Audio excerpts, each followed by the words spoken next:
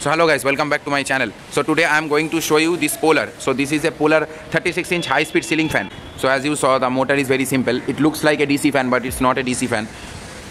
It's not a very special motor. It's a regular motor as of my EPC pedestal fan. You remember the EPC pedestal fan? That's industrial. The internals of the motor is exactly same. So let's quickly have a tear down of this fan and let's check the fan. Before that, let me show you the performance. Then I will have a tear down and I will show you. So I bought this fan from OLX, and in the meantime the fan had some sub problem because the lower bearing was slightly slipping on the sub. So I used tape trick and it's now fixed. Also the winding is slightly poor. So I am using a 3.15 to make the fan in full speed because it's a rewinded fan whatsoever. So let me just show you the performance, then I will go to the tear down. So let's start the fan.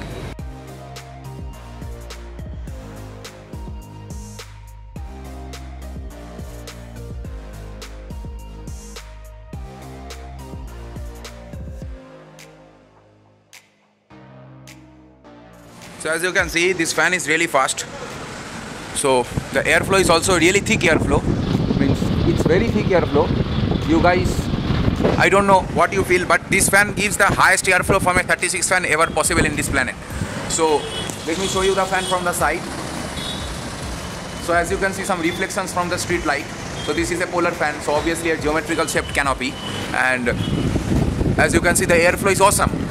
The speed of the fan is more than 600 RPM. It's something like 625 RPM. It's the fastest fan in the 36-inch high-speed segment, and it's 8-pole motor, and it's having a airflow of around 210 cubic meters per minute. Normally 36-inch normal ceiling fans give airflow of 155, and the high-speed like the XP90 give 195, or the Polar high-speed of 2020 also give 195. This fan gives guaranteed 210 in this 36 segment.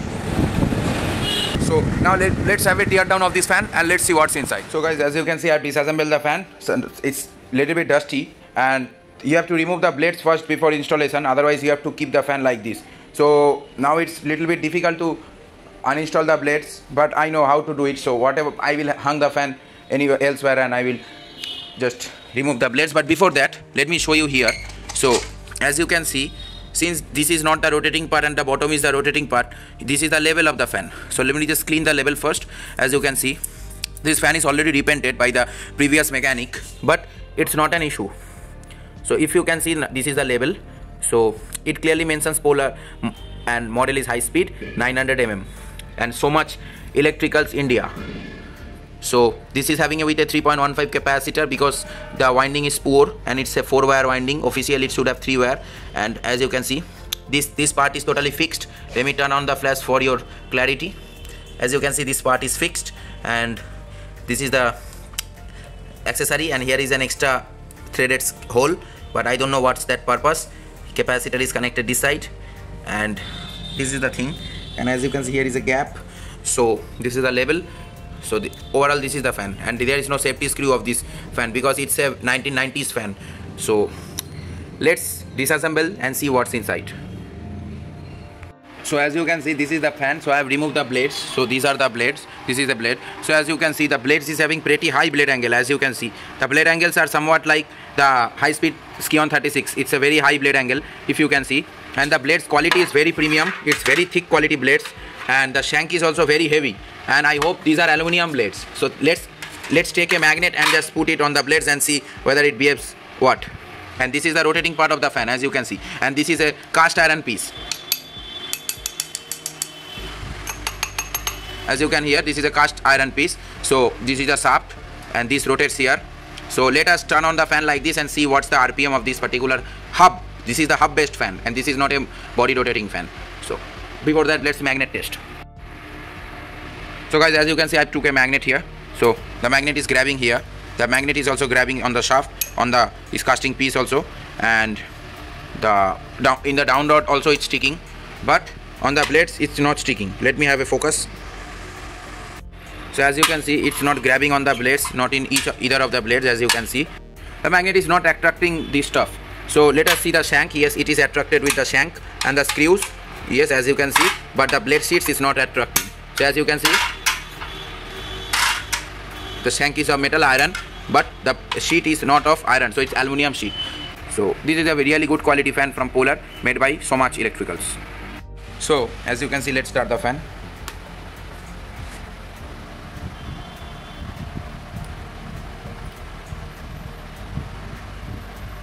So it's running perfectly, as you can see.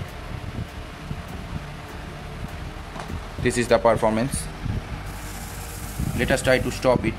So it's vibrating now, and my hands are behaving like drum brakes. It looks like a any aeroplane or helicopter fans hub, but the speed is around 600 rpm. Means now the sub speed is around 690 or 700 rpm. With the blades it will be 625 or 610. So let's have a tear down of this fan and let's see what's the performance. So I've turned off the fan. So the motor, as you can see, it's a unique looking motor. This motor resembles me of other motors, that is the induction motors of pumps or other things. Obviously this is an induction motor. So let's tear down this fan.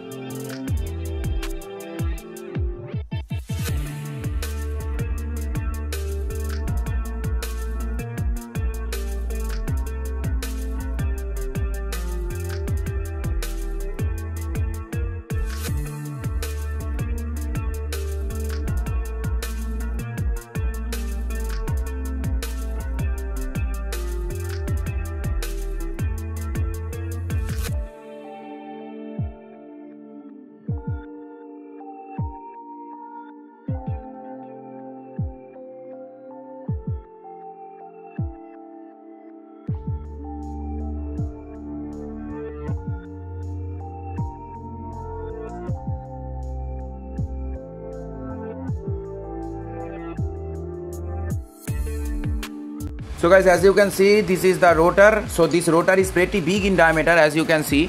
So for comparing it with my screwdriver, so it's very big in diameter. And this is a 6201 in the upper side and 6202 in the lower side. So I have removed the seals, and this fan was assembled in a tape trick technique that you just saw. Because these shafts, I need to weld these shafts and I need to machine these shafts because the bearing are loose fitting on these shafts. So now I have to grease this because this is, as you can see, plastic is present here. Let me just have a focus so you can see properly.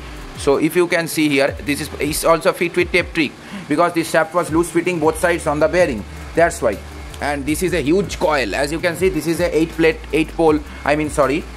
this is a 24 plate 8 pole motor. So it's a rewinded motor. As you can see, the winder also did not put enough copper, so the internal windings are rewinded but the external are not rewinded. That's why this fan cannot gain as much torque required for the full power. So I hate this kind of windings. When you are replacing the windings, either replace the entire windings or don't replace the windings. So as you can see, this is the thing. So here, if I start from here, 1 2 3 4 5 6 7 and 8 poles are here and 4 wires, as you can see. So this is the thing. This is the rewinded piece, because if it was original coil, then both these windings should have this cloth wrap insulation. Since the internals don't have, and internals look pretty new, so I need to rewind this fan. And as you can see, this is the number provided by the rewinding guys in Bengal. So always I have to rewind this winding. And regarding this is the body.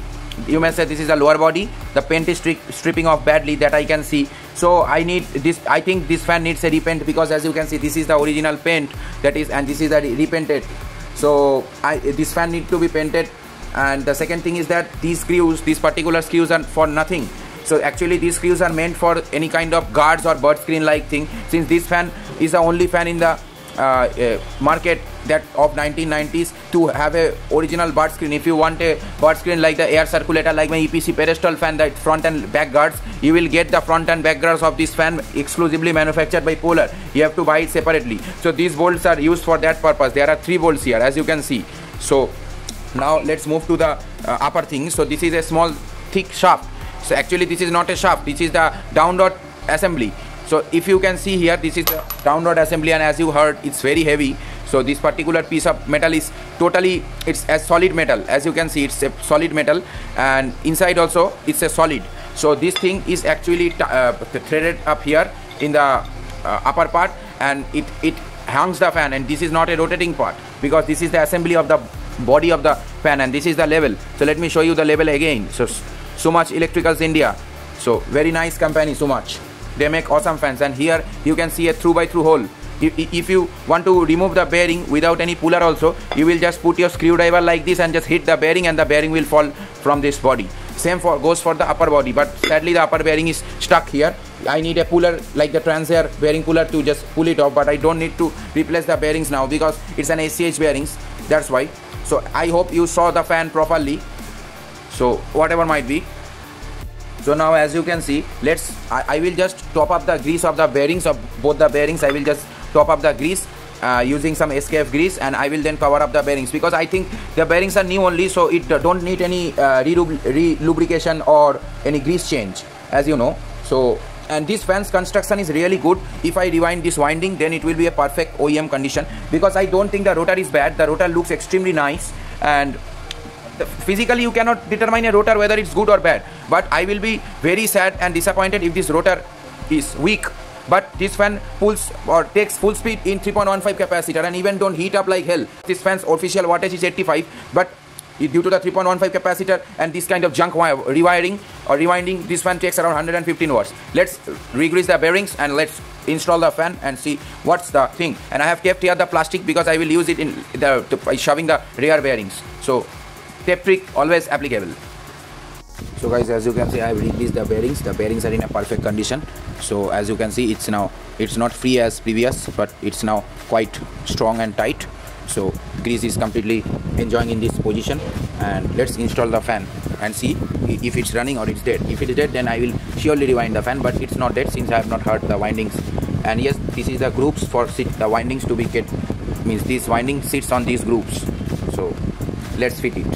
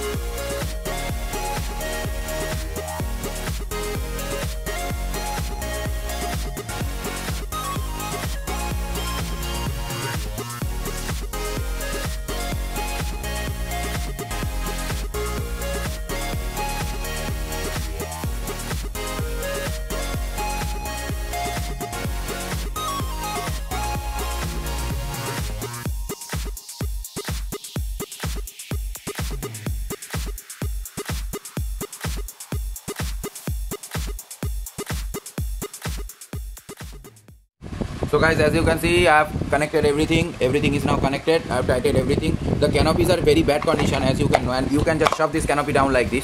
But this canopy is rotting somehow. So I will restore this fan pretty soon. I want to make it this brown color only, but I will make some premium brown color and not this stupid brown color. So something like luster brown or whatsoever. But I have to mix colors and make it. So if you just shove the canopies like this, I know both the parts are static and not rotating, but what will happen, the heat will be generated and the capacitor will get overheated. So just place a small gap across the canopy and then tighten up, because the previous owner, I hope, they just shoved the canopy fully down and the canopy got bad due to the heat that generated from the this motor. So because this is a high speed motor, obviously, so now everything is good. So let's test the fan and let's install it and let's see the performance. So as you can see, now the fan is ready. Let's plug it in and let's see the performance. So as you can see, oh nice, no vibrations, no body leakages, nothing. The fan is running extremely nice. As you can see, let me just try to stop it. So I know there are many noises from my background constantly, because today is a very hot day and that's why I cannot live here without a fan and an exhaust fan, that's why. So as you can see, this is rotating pretty nice. There are slight vibrations out there, but that's not a big deal, because that's somewhat a internal vibration. But there is no friction, there is no nothing, because this fan is damn silent now. Damn silent, no shaft issues, no nothing. So let's stop this fan. So now the bearings are also very nice. It's stopping quickly because of the relubricated bearings by SKF grease. Always use original SKF grease and bearings. And these bearings are currently HCH bearings, because for a temporary application, during restoration I will replace it with SKF bearings. So this is the performance, as you can see. Very nice fan. So let's install it and let's see the performance. So guys, as you can see, I have installed the fan. So let's start the fan and see what's the performance.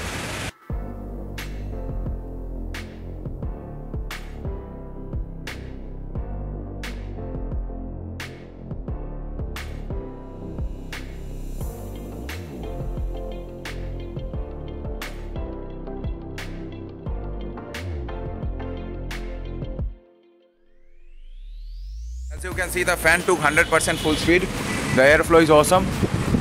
There is no such grinding noises or soft noises out there. As you can see, it's very awesome quality fan. So if you guys have this fan, then keep it. I will never say you to sell these kind of gems, because this is a very good fan. So whatever might be, means I feel this is a 1990s product, because since nowhere the date is written on the label or whatsoever. But I hope it's purely either it's 1990s product or it's late 1980s product.